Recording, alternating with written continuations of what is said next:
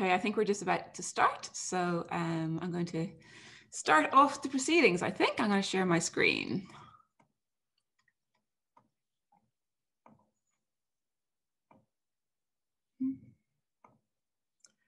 Let me see now.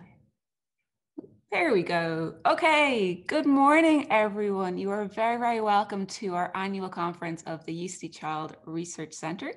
My name is Orla Doyle. I'm an associate professor in the School of Economics, and I'm also the current director of the centre. So we really are delighted that we got the opportunity to have the conference this year, even though it is virtual, but we're all used to that at this stage. Before we kick off, I'd just like to give you some information about the centre, because just some of you may be less familiar with the centre than others, because I know we have quite a wide audience today. So the centre was created in 2013 to facilitate collaboration among the biopsychosocial disciplines within UCD. And the specific aims are really to support interdisciplinary collaborations, to train early stage researchers, and to really showcase the strengths of UCD in this area of children's research. We have about 40 faculty members and about 23 early stage researchers as part of the centre across both the social sciences and the health sciences. So our members come from lots of different schools in economics, lots of different schools in UCD, from economics, psychology, education, social policy, geography, public health, nursing, medicine, and agriculture and food sciences. And we're always trying to increase our list. So if you are from another school and you'd like to join, please join up. Since 2017, centre members have published 443 journal articles and have generated about 8 million euros worth of funding. So you are all a very productive lot. In terms of governance, the centre is housed in the UC Geary Institute for Public Policy. So I particularly like to thank Philip O'Connell, the director of Geary's, for supporting us. The home school is rotated based on the affiliation of the directors. So that means the current home school is the School of Economics. So I'd like to thank the head of the School of Economics, Professor Ron Davies, for that. The centre is governed by an executive committee with representatives from the College of Social Science and Law and also the College of Health and Agricultural Sciences. And current executive committee members include Professor Ailish Hennessy, Dr. Suja Samanadan, Dr. Afric O'Sullivan, and Professor Fionnuala McAuliffe. So I'd like to thank Ailish, Suja, Afric, and Fionnuala for helping with today's conference and for making it happen. And you're going to be hearing from them all throughout the morning. We do a number of different activities in the centre. Every summer, we have our early stage researcher summer seminar series. It didn't happen this year for COVID-related reasons, but we will be having that back again next summer. And obviously every year we have our annual conference. We generally have it around this time of the year. So we're as I said, we're happy that it could go ahead this year. We also hold training workshops for early stage researchers. We have had workshops on ethics and on SPSS, and we plan to do more of those over the coming years too. Sporadically, we do host academic seminars as well. And then I think it was about a year or so ago, we started to engage in a lot more outreach activities. So we had a range of parenting seminars that were open to the public, and they were really, really, really successful. People always want to know how to become a better parent. Just last week, we had to submit a review report to the Academic Council for Academic Centres. And this was a really good opportunity for us to really try to define what the centre is going to do for the next couple of years. So we conducted a survey of all our members. So thank you for completing that if you did. And this has really helped us set out what are the objectives for the next few years. So based on the feedback, our objectives are firstly to improve networking opportunities through our activities and our events. We also want to actively build collaboration among centre members. We want to better disseminate centre members' research outputs. We want the centre to have better engagement with policymakers. And finally, we want to identify specific research areas which the centre is going to champion and help develop. And how are we going to do this? We need some activities. One of the things we're going to start doing more is publicising and celebrating our members' achievements by tweeting, emailing, putting it on our website about new publications, new working papers, funding awards, PhD completion. So if you are a member and you do something good, please let us know and we'll publicize that for you. We also intend to initiate a monthly lunch and learn seminar series where we have one academic and one policymaker or practitioner present on the same topic. We did actually initiate this last January, but then COVID interrupted, so we're going to start that again. We also plan on building relationships with other children's research networks, both in Ireland and more internationally. We are also for the first time going to initiate what we're calling an internal review service. And this is where centre members can basically submit their funding applications or their promotions applications before they submit them. And then other centre members will review them and provide feedback before they submit. And we are also going to select specific research areas where centre members have an expertise. We're then going to support and develop these specific areas through developing these cross-campus working groups. And finally, we are going to improve gender diversity among our membership by directly targeting underrepresented groups. And those underrepresented groups for us are men. All our executive committee members are female. Most of our members are female. So we really do want to kind of widen up our membership. So I was going to say if you are a man, but not necessarily. If you are a man or you are a woman and you're interested in becoming a member of the centre, I've put the website here. So if you click on this link, you can fill out the form and apply to become a member. And that is it from me. I hope the conference, you have a really great morning. I hope you enjoy the conference. If you are into Twitter, you can tweet using the following hashtag UCDChild2020. So I'm going to stop sharing this now, and I am going to introduce our first keynote speaker. So our first keynote speaker this morning is Professor Ludger Woessman. He is the Professor of Economics at the University of Munich. He's also the Director of the IFO Center for the Economics of Education. Ludger is one of the world's leading educational economists, and he is particularly interested in the importance of education for economic prosperity and the effects of school systems on educational achievement and equality of education. And obviously I've known about Ludger's work for a number of years now, but we met virtually at a conference just a couple of months ago. So I'm really, really pleased he agreed to come today and to open up our conference. So thank you very much, Ludger, for being with us today. I can't wait to hear your presentation. And I'm going to turn the floor over to you. So thank you. Well, thanks, Ola. Thanks for the kind words. Thanks most of all for having me. It's a great pleasure. Sounds like a really great, interesting center. And the topics today sound very interesting as well. So let me share my screen to show you what I want to talk about. With this whole workshop, it's all about how the COVID pandemic affects the children. As Ola has pointed out, I am an economist in the background, but really what I'm talking about today is not so much economics in it. It's really in general social science studies of how the COVID situation affects the children. It's joint work with several other people in my center. And the background really is that we had these big school closures and for a while we had no idea what was really going on with the children. I mean, everybody has his own surroundings and can observe something, but if there's something, I think we all learn from child research is that you cannot like generalize from any person's own experiences. You really need like representative data to get an idea of what's going on. And so we then decided we somehow want to try to do it ourselves. And so we did collect data on what children were doing during the times of the school closures. And we had two dimensions of inequality in our mind, really, when trying to understand what was happening. And the one is that many people talk about is by, say, socioeconomic background of the children. But we, right from the start, said, like, there's another dimension, and that's really between low and high achieving students, if you want. So really the ones who are fast learners and slow learners, or however you want to define that. And we had in mind that this may be a particular aspect in here, and the data that I'm going to show you in this talk really supports that. And so that's going to be the main takeaway here about how school closures affect low and high achieving students differently. So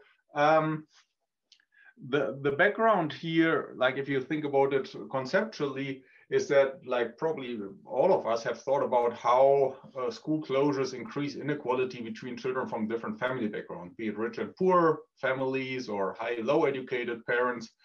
And many international organizations have pointed that out that early on. Many researchers have pointed that out, and rightly so, I think.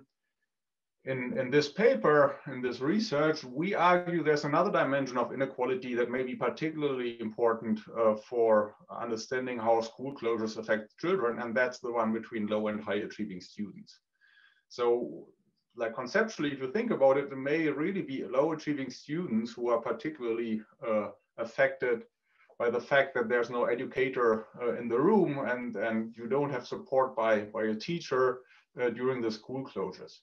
So, well, we economists like to call this the educational production process, but it's really what everybody else also is interested in. It's just the education process. If you think about this process and the situation from that perspective, the defining feature of school closures really is that it induced a sharp decline in the support of trained teachers. So you didn't go to school every day, a teacher there who tries to convey knowledge and understand and see what you're doing.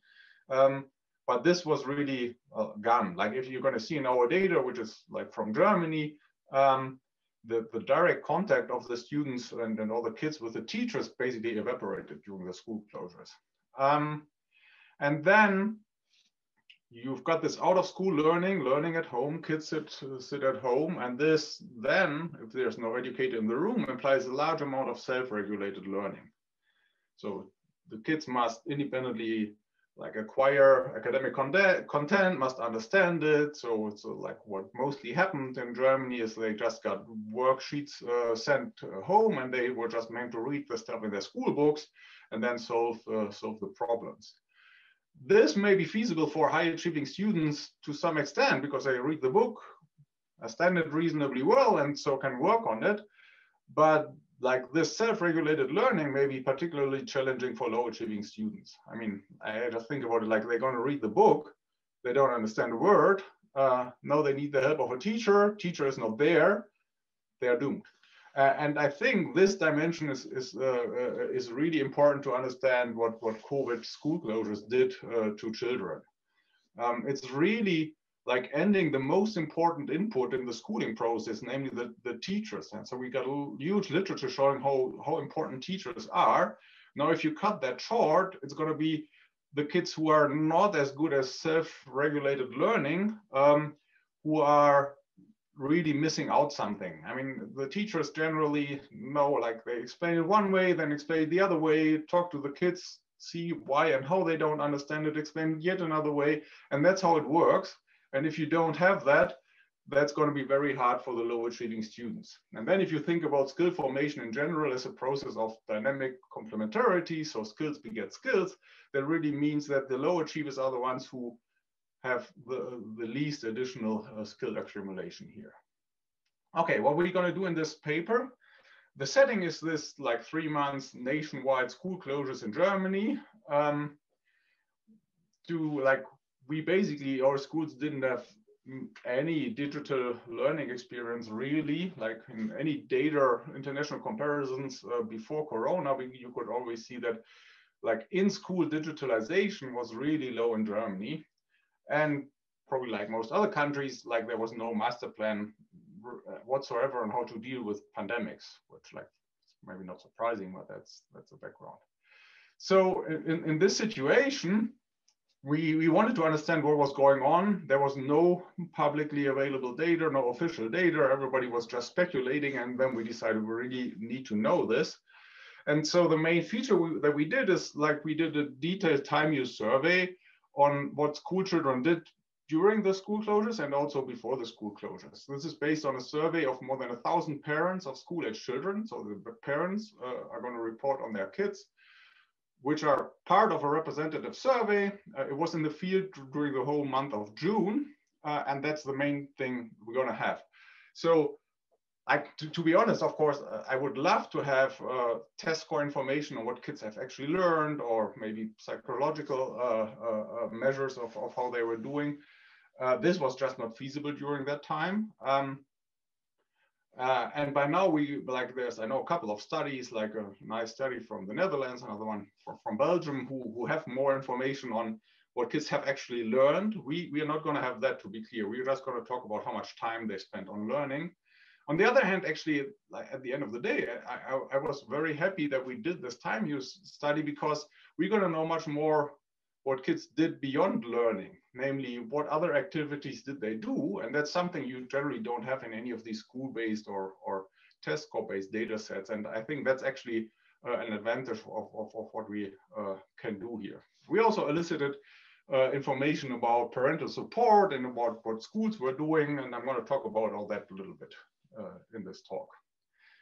Just to get you an idea of where we're going, here's the main results of what we find. So if you just look at the learning time, how much time kids spend learning per day, that was basically cut in half during the school closures. It was about 7.5 hours on average for all kids before, on a usual work day before Corona, and that went down to 3.5 hours during the school closures. And most importantly for my talk here, that reduction was significantly larger for low achieving students than for high achieving students. So it's really the low achieving students who reduced their learning time during the school closures.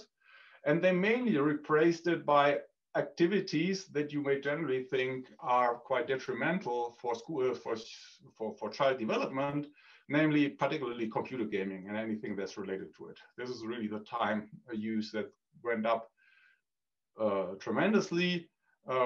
We also see a slight increase in other activities that you may think are, well, reasonably conducive to child development, like reading or creative activities or even physical exercise, but that's all on a very low basis. And again, if anything, it's the high achievers that did more of it. With anything that parents did during the time and schools did during the time, they did not do anything that really compensated this learning gap between low and high achievers. If anything, both parents and schools did more for the high achievers than for the low achievers. Finally, just to look at other dimensions. So we also, well, if you just look at the reduction in learning time between kids with high educated and lower educated parents, we don't see any significant difference in the reduction in learning time, which has really surprised us. I'm going to get to that a little bit in the end. But here, it's really not the parental education or parental income dimension. We also have income. It's actually, if anything, the reduction is larger for kids from richer parents because they used to go to school more. The really relevant dimension here is this between low and high achievers. Another dimension where we do see differences, though, is gender. So boys did much less learning during the closures than girls. All right, a little bit of institutional background here. Can I actually see that? No, don't matter. So it's just like in most other countries, mid-March, all schools were closed. And many students lost in Germany up to 12 weeks of in-person classroom learning, which is about 1/3 of the overall school weeks of an entire school year. And there was no like centralized concept to implement online schooling, not to begin with, but also not later, still not today. So all these decisions on how and what to do were really left to schools and literally to the teachers, individual teachers' discretion in Germany. At the end of April, after lots of other things in the economy and public services had reopened, there was a huge public debate of more priorities, and literally schools were last to reopen in Germany, alas. And it was really slow to reopen. We did get a partial return that was actually either based on daily shifts or mostly weekly shifts. So one half of a classroom goes to school 1 week, the other week, and the other week you're at home. But it really started just out with the graduation classes of each school, so very few students, and then it was successively expanded to other grades in the second half of May and then in June. So my 3 kids actually went back to school not before June, but all went back, and we actually have pretty late summer holidays. So most students had a few weeks of in-person teaching before the summer break. And then after the summer break, schools reopened actually for all students, in my view, luckily, but there's still no clear guidelines on what they are should be doing if schools have to close again. And we are right there right now. Several states are back in these partial closures. Everybody's going to talk about that. Schools probably going to be closed for about 3 weeks now, because we really have a huge increase in infection rates in Germany over the recent weeks, and still no plan what to do with schools. Okay, so what did we do? In my center, we've been doing, like, I think for 7 years now, we have this every year have run a representative survey of the German adult population on their opinions on different parts of education policies. It's really more like an opinion survey. This year, it was fielded by a polling firm called Respondi. They did it in online access panels, and that ran basically throughout the whole month of June.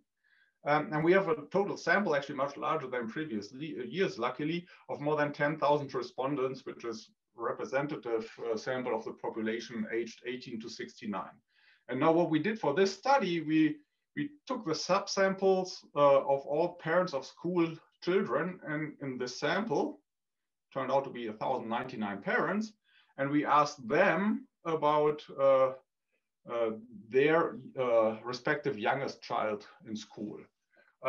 So we kind of decided we're going to have a lot of questions. It's anyway a long questionnaire, so we would rather actually ask them for just about one child, and we decided to take the youngest child in this case. So just to be clear, this is not a sample drawn to be representative of parents. In that sense, it's kind of a convenient sample. But given the representative of the underlying survey for the adult population, it really provides a super good fit for students in Germany. And we put it next to administrative data, and it looks very good. And so what we did is a number of different survey items. And what I'm mainly going to talk about is this first one. So we have survey items on the children's time use during these school closures during Corona.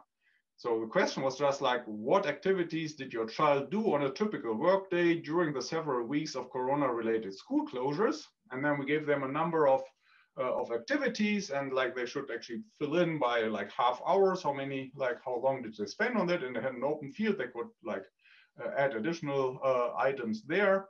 And then we asked the same question again for a typical workday before Corona. So to be clear, this is a retrospective information with all the problems that it may have, but at least we have some benchmark to compare to see whether, if we see any differences during Corona, is it something that like was there already before Corona, or that actually came with Corona. And then we had a couple of survey items on the children's school grades in math and German before the school closure. So, and we used that information to define our sample of low and high achievers. So we just like did a simple thing. We just take the average grade in math and German of these children, and any child whose grade is below the median grade in the respective school type, we call a low achiever, and everybody who's at or above the median we call a high achiever. So whenever I'm going to talk about low, high achievement here, is really think about it, it's about the grade in math and German of these kids, and just like a sample split in half, roughly half. We actually have additional information. We actually asked parents like about the whole time use battery. We asked them about how much of the time that their kids spent on this one, how much did they spend together with their kid. So we have some idea of what parents did with their kids. Some other things about parental beliefs and family environments that I'm not really going to cover here today. But we also asked parents about how schools organize the teaching during the school closures, and I'm going to give you a quick idea of that as well. Well, let's skip the sample characteristics. Well, just to like, if you want to know what it is, it's like roughly 1/3 of the sample is in primary school, which in Germany is grade 1 to 4. And then another third is in the gymnasium, which is the high track secondary school. So we've got this tracked secondary school system. And then another third roughly is in the lower track secondary schools. That's like, so this is what we're covering here. And so everything I'm going to show you is an average of these. I think it's actually easiest to start out with like a little picture that gives you the main ideas and gives you the main results. I'm then going to show you some statistical tests, but that's is really easily described. So we did ask parents, like, how much time did your kids spend on these different activities? And two of these activities, the first one was attending school, and the second one was learning for school. And you just take them together as school activities. And what you can see, this is for the low achievers.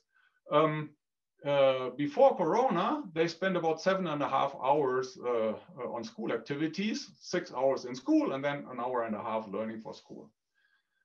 Now, during Corona, like this went down to 3.5 hours, 3.4 hours really. So we had this emergency schooling for particularly for kids of parents in critical occupations. So there's a little bit of in-schooling even during the school closures, but this is really where it went down.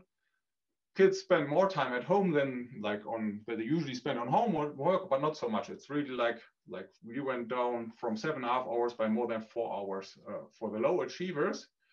Here's the same picture for the high achievers. You can basically see that before Corona, there's no difference whatsoever between these two groups. It's nothing significant, but the reduction is actually lower for the high achievers. It's a 1/2 hour difference in how much time they spend learning or on school activities during Corona, which, like, given the baseline of less than 3.5 hours for the low achievers, is quite a substantial difference of like 1/2 hour each and every day during this time. So that's the main difference we see in terms of how they reduce school activities. So it's a big reduction for both groups, but this is even bigger for low achievers. Now, what did they do instead? Here's a number of activities where you can have your own views on these, but like many people would argue that these may still be conducive for child development. It's like reading or being read to, it's music and creative work, so playing music and creative work, or physical exercise. And what you see is, well, there's already a difference between low and high achievers on this. Before Corona, that increased a little bit, but overall, all these things are on a relatively low level, and the change over time is like they expanded a little bit, but not big time. What they really expanded big time is activities that most people would think are rather detrimental for child development. This is things like watching TV, playing computer games, spending time on social media or online media. This was already higher for the low achievers before Corona, but actually the increase is much bigger for low achievers than high achievers. And if you look at that, these kids really spend 6.3 hours each and every day during the school closures on TV and computers, compared to 3.4 hours, like at the top, that they spend on any school activities. I mean, there's a real amazing picture, I think, on what kids actually did during the school closures. Okay, here's the same thing, just in terms of numbers and statistical tests. Let me actually make sure I can see this. Hey. Sorry. Where do we start? Here. So in the middle, we've got the time before Corona, and you've got the low achievers, the high achievers, and the difference. And you see the difference there is small and not statistically significant. Then during Corona, we actually do see this 1/2 hour difference in how much time low and high achievers spend on school activities, so that you can look at the difference between and what they did during and before, after, between low achievers and high achievers. So it's a difference in the difference. And that's this 0.4 hours that actually is statistically significant. Larger reduction in learning time for low achievers than for high achievers. And then, like, for these conducive activities, you actually see quite a difference also in these activities between low and high achievers, but most of that already existed before Corona, so that the change in the gap has increased, but it's only marginally significant. And then you see this huge gap in the detrimental activities, where the low achievers do much more, spend much more time on. It's about 1.4 hours, a bit more actually. About half of that actually already existed before Corona, but half of it is actually something that did happen during Corona. And again, these difference in the differences is statistically highly significant for the detrimental activities. So that's the overall picture. Now, of course, being a high or low achieving student is correlated with all sorts of other background things, like probably with the socioeconomic background, actually with gender.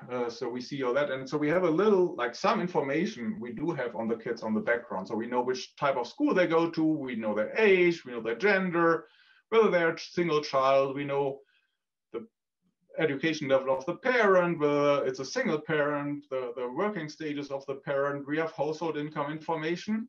And so basically we can now just estimate this, this gap in how much time different kids spend learning between high and low achievers, and condition on these other things, just to see how much is left after you could condition out on that. And what you basically see is that it's hardly affected by looking at these other dimensions.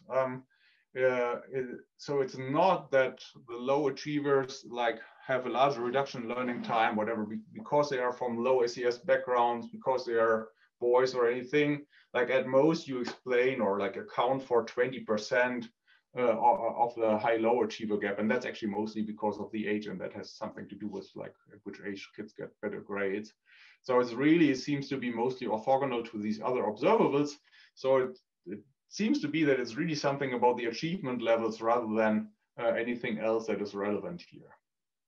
Okay, now we, as I indicated, we also asked the parents how much of these activities did you spend time together with your kid on? And so we can look at the same picture really here. And what you see, for example, on average, parents said before Corona, they spent about half an hour each day learning activities at home with their children. There's already like some gap on that between low and high achievers. So they spend 0.2 hours more with high achievers. That increased slightly during Corona to 0.3 hours. And this difference is marginally significant. But the point is really, if anything, parents spent more time with high achievers than low achievers. And if anything, that difference increased during Corona. So it's certainly not that parents compensated this learning difference. There's actually also some other interesting difference in the other dimensions, but let me actually jump across that so we get some time for discussion. Let me talk about what schools did. So we asked parents, like, how often did schools do the following things? And they could answer from daily to never. And this is just the share that schools did on these activities at least several times a week. And so what we see is actually very little online learning. So shared lessons for the whole class, e.g. by video call, could actually even be something different. Less than 30% say that we had that at least several times a week. It's literally only 6% say it was on a daily basis. So hardly any school did that. More than half say they had it less than once a week. The other point, so it's low level. And the other point is, if anything, this happened more for high achievers than for low achievers. So if anything, the schools spend more time being in contact with high achievers than with low achievers. And we also asked parents, how often did your child have individual contact with a teacher? And it's even less. That's really frustrating. Like hardly any teachers try to contact the children on a regular basis. And again, if anything, it's much more for the high achievers than the low achievers. So we don't know whether this is supply or demand. It could be really like the demand from the high achieving kids that triggers that, but the upshot is the schools did nothing to compensate the learning time differences. If anything, they actually spent more time with the high achievers. Okay, let me drop that as well. It's not so super. So so this was the achievement dimension of inequality. If I quickly talk about the socioeconomic background dimension of inequality, and there, really, it's not that parental education is not so important, or socioeconomic background is not so important in Germany. If anything, it's really much more important than in other countries. We've seen that a lot. So here's like one picture that's well known to education people in Germany. If you just look at like which share of kids go to university and do it between kids whose parents went to Germany themselves and those who didn't go to university themselves, so academic parents, non-academic parents, 79% of kids of academic parents go to university themselves, only 27 of kids from non-academic parents, like a 50 percentage point difference. So parental education is super important for educational outcomes in Germany. That's what I just want to say. And you see that in test scores and stuff like that as well, which makes it even more like surprising. And it was really a big surprise to us that if you like do the same table that we looked at before on achievement, now on parental academic background, like whether parents have a higher education or not, the reduction in learning time is not statistically significantly different between the two groups. So it's really kids from academic parents lost as much learning time as kids from non-academic parents. So we don't know about quality time. They may actually learn more during that time. We couldn't say with our data, but at least in terms of the learning time, this is not the relevant dimension. And as I indicated, I think I have to hurry up here. The reduction in learning time is actually significantly larger for boys than for girls. So girls seems to be like have at least fared a little bit better with the homeschooling than the boys. It's really, again, a half an hour difference here. Let me skip the other details. Maybe some of you. So we did ask parents to what extent the whole situation was a psychological burden for the child and for themselves. And it's a bit more than a third say it was a big psychological burden. It's actually, so majority says it wasn't. And it's actually not significantly different between low and high achieving children. We also asked them whether they argued more during the school closures than beforehand with their child. And there's like a marginally significant difference to the extent that it's 30% for low achieving kids and 24% for high achieving kids, but all these are actually aren't super large, I think. Let me repeat that, like what are the limitations or what we can take away from this year. So we do measure learning time. We have no measures of acquired knowledge and skills. But in this like achievement dimension between low and high achievers, I think we can be pretty sure that what I've shown you is something like a lower bound, because high achievers are arguably the more effective time users, and they're actually going to be learning more during each hour than the low achievers. And there's a lot of survey-specific challenges that many of you may have in mind by now. We hopefully can discuss that afterwards. I think I should wrap up. So things like social desirability bias or recall bias, parents' knowledge of what kids are actually doing, of survey fatigue, all these things are things we should be discussing. But I think there's actually good hints in our data that none of this is really like a big deal in what we're doing. And we can get back to that if you want. Okay, here's my concluding slide. We think that an important dimension of inequality that is relevant when you look at school closures is the one between low and high achieving students. It's going to be the low achievers who are particularly hurt by the lack of having teacher support in the classroom, and self-regulated learning may just be too challenging for them. And so we do see that the low achievers reduce their learning time significantly more than high achievers in our setting, and they're particularly replaced it by detrimental activities like computer gaming. And this learning gap between low and high achievers is not compensated by anything that parents or schools did. If anything, they widen this. So that I fear that education inequality is likely to increase, particularly along this dimension in the future. And politically, that probably means we do need binding distance teaching concepts. I mean, that's particularly true for Germany, but things that are particularly geared towards low achievers, and that's probably a hard task, but something we actually have to implement if we want to make sure that inequality is not going to be bigger and bigger in the future. All right, thanks for your attention, and I hope we can have a couple of minutes for a little bit of a discussion. Thank you very much indeed, Ludger. That's a very interesting presentation, and you've left us time for a few questions. So thank you very much indeed for that. We'd I noticed one comment come in, and I wonder, would you like to maybe say whether you think it applies to your sample or not? This person says, I'm an educator and can speak to a possible reason why teachers spent more time with high achievers than low achievers. The possible reason is establishing contact. I found that students who were less engaged in learning often didn't answer the phone or would miss Zoom appointments. would you say, I mean, is that something that you can speak to in terms of your findings? Right. No, that's a very good point. So I think that may well be the case. That may be what's behind there. We certainly don't know it. Although actually I don't think it's so much an issue during the time that we are looking at, because there were basically no Zoom meetings at the time. So it was forbidden in German schools to use Zoom because of data protection issues and so on. So even schools that wanted to use it weren't allowed to use it. So in the end, they were back to traditional means, and that was usually trying to call them and so on. So it may well be that teachers tried to call different kids and then actually some just didn't answer the phone, and that will be part of what we're seeing there. I totally agree. But I think a big time, I mean, if you just look at the level, I mean, even among the high achievers, the contact rate is very low. So as I indicated, it could be supply or demand. So it could come from the teachers or from the kids. And it's probably this difference is likely mostly coming from the kids. Teachers can't reach them, or the high achieving kids are more likely to try to get into contact. So their parents would send an email to the parents saying like, my kid didn't quite understand that, could you explain? And then they may take up the phone. So I think a big chunk of that could come from what you suggest.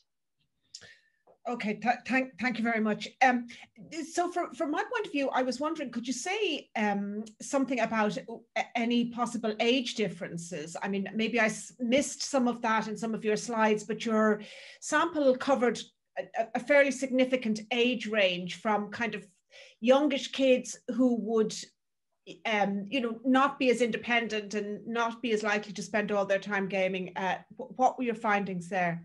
Right. I didn't get into that at all. We have a slide there, but I spare you all the details. So what we do see, like if you split it between whatever the primary school kids in Germany, like the first 4 years in school and then the older ones, there are real differences. And it's the case that actually the younger ones, the decline in school learning time is less, but that's really because they didn't go spend so much time in school to begin with, and then they reduce to the same amount. And for them, the increase is actually more in these like they do more exercise, stuff like that, physical exercise type of things, the young kids. And the young kids have much lower levels of computer gaming, for example, and also the increase is lower. So it's really much of that is driven by the older kids. Okay, thank you very much indeed. At the moment, I don't have any other questions. Orla, do you have a question? Apologies. Yeah, if you don't mind, maybe if we have time for one more. Thank you, Ludger. That was really, really interesting.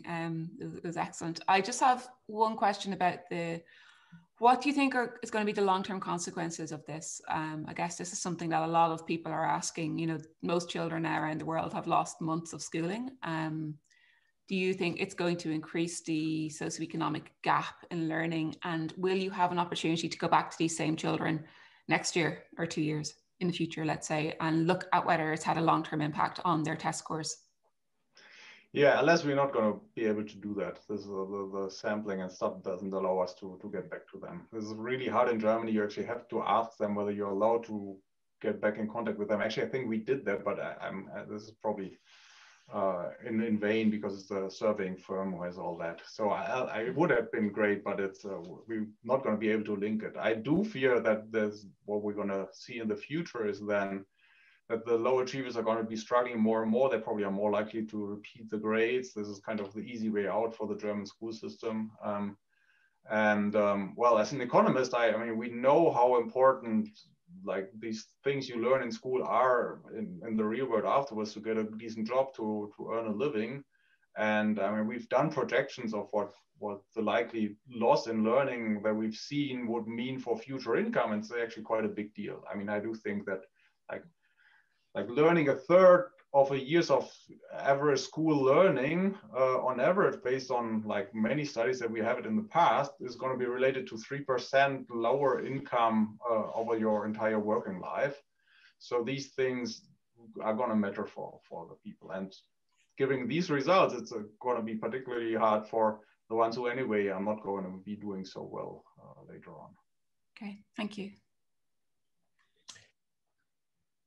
Okay, well, Ludger, thank you very much indeed for a really fascinating presentation and a really amazing insight into some of the factors that are influencing it. I have to, you know, even the gender differences themselves are worthy of further thought and investigation. So thank you very much indeed. And as usual, I'm so disappointed that you're not going to be able to follow up on this group. It would just seem such an obvious and useful thing to be able to do. But thank you very much indeed for your contribution.